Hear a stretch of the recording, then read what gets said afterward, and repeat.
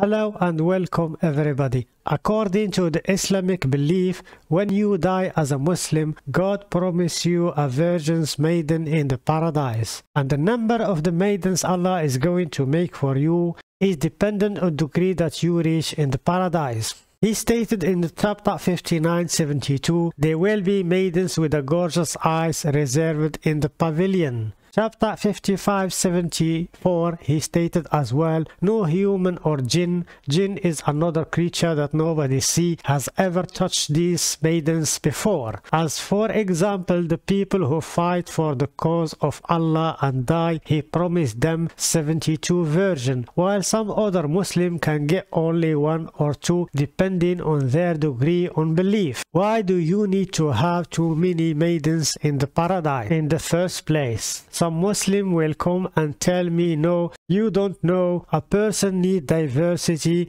and because Allah's generosity, justice and wisdom, He gave us so many maidens that if someone does not like 1 or 2 of them, he can still be happy because he has others to keep him entertained. But this means that you can feel bored in the paradise. We talk first about diversity in the virgin maiden. These maidens that God made is an image of a woman that you can get bored of, especially when they don't have traits like human beings do. And to have too many of these robots means that God knows that human will get bored of using them, because if they aren't like what we describe, then 1 of them is enough. If God makes them the way that you cannot get bored of them, or He makes them renewable and have the ability to change according to the person that she is with, doesn't God He have a magic wand to make these maidens as soon as you have sex with them, they will change according to your desire?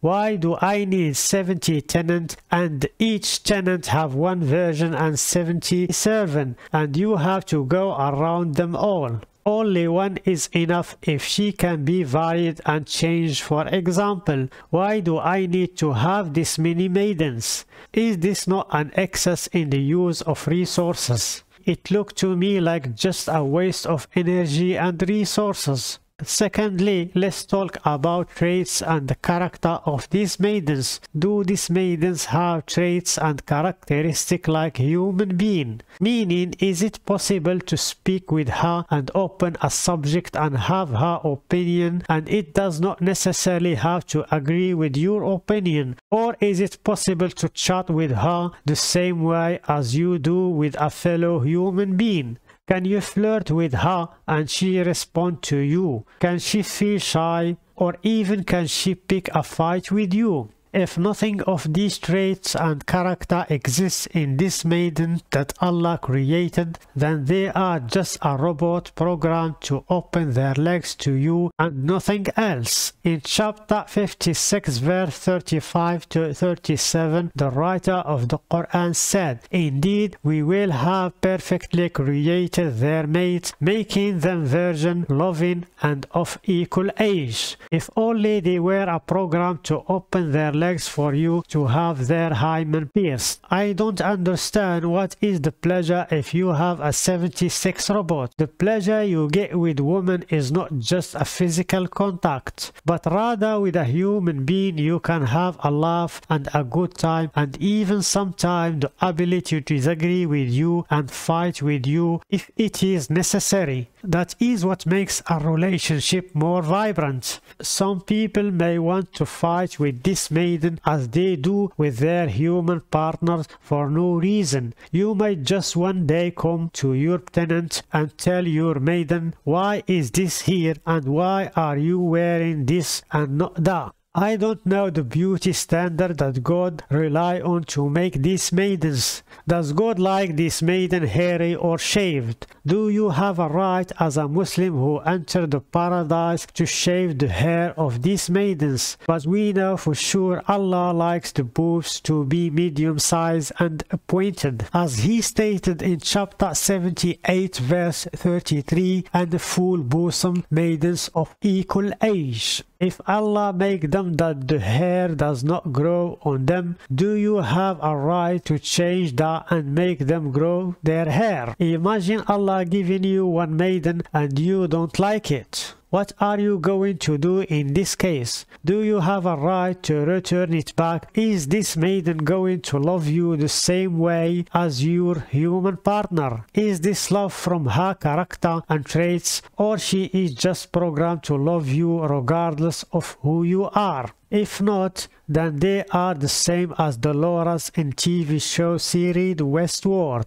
They're programmed to flirt with you all the time, and it will come a day when you are not in the mood and they will keep flirting with you, and you just saying to yourself, all of this, what the fuck this robot wants from me? I'm going to tell you who will fall into the pranks of Allah here, because all of you understand this wrongly. You think who is going to paradise, he going to enjoy the virgin maidens. The women of this life are less important in the paradise. The women of this life in the beginning won't be desired. The Muslim women that enter into the paradise in the beginning, their partner won't spend many time with them, and they will be forgotten by their husbands because they are busy trying this sex robot. The Prophet said in an authentic narration in Sahih al-Bukhari, and if a woman from the people of the paradise looked at the people of the earth, she will light what is between them, and a wind will fill it, and the veil on her head that is better than the world and everything in it. But with the passage of time, especially when we know that in paradise there is no death, the women of this life will be more important and valuable, because the sex robot you have, you will get bored of them sooner or later. Then you start to yearn for the mate that fights with you, the one that is shouting at you and arguing with you all time, and nostalgia will take you to the past, and you become to wish for the woman of this life. Here, who is going to take a hit is the one who didn't get married in this life. So my fellow Muslim, please take my advice and at least make one Halima or Aisha as a backup, as you don't want to get into this situation after life, because there it is impossible to produce another Halima or Aisha for you. Here there will be no divine justice, and some will have more than the other. As you can imagine, Muhammad and Abdullah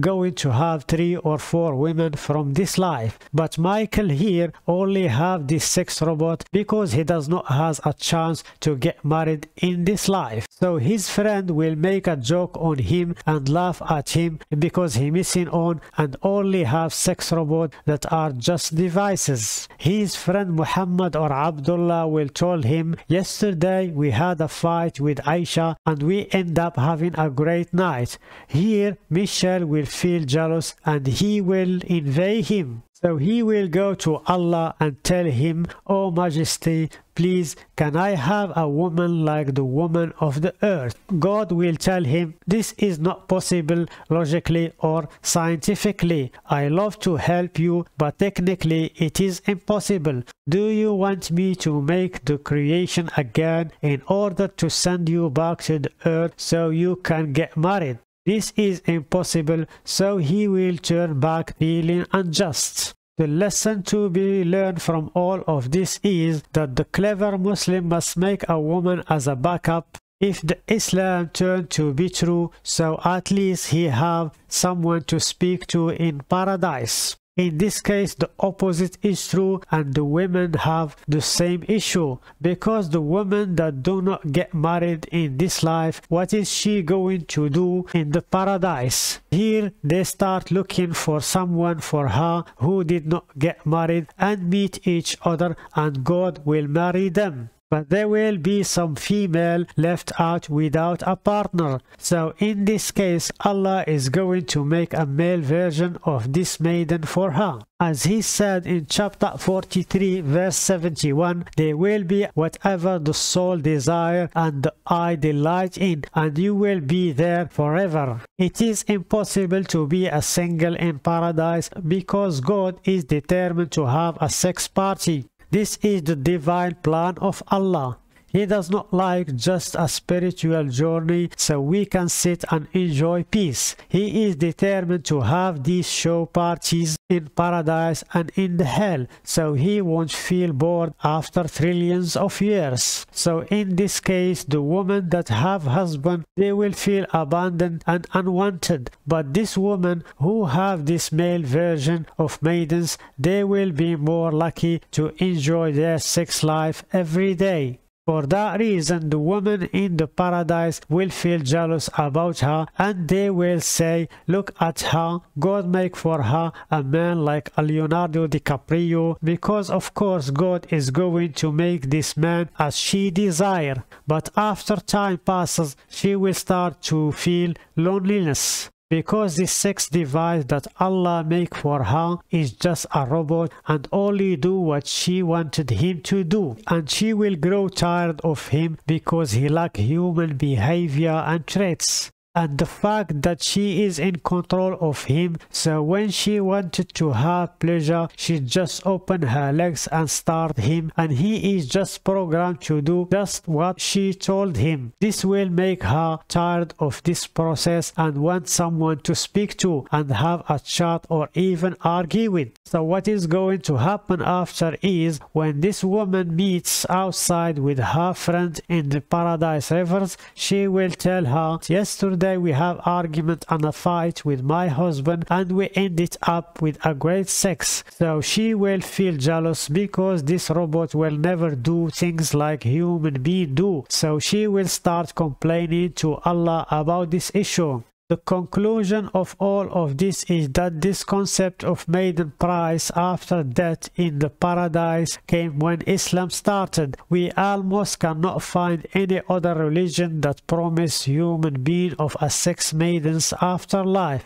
which make you wonder why exactly Muhammad was obsessed about sex and women. In fact, this does not contradict the founder of Islam characteristic, because he thinks that sex is something important in this life and afterlife, but rather in fact sex is only important for reproduction, but after life there is no need for this evolutionary feature in the human being. So why do you need to eat and have sex after life? Thank you guys for watching, and see you again.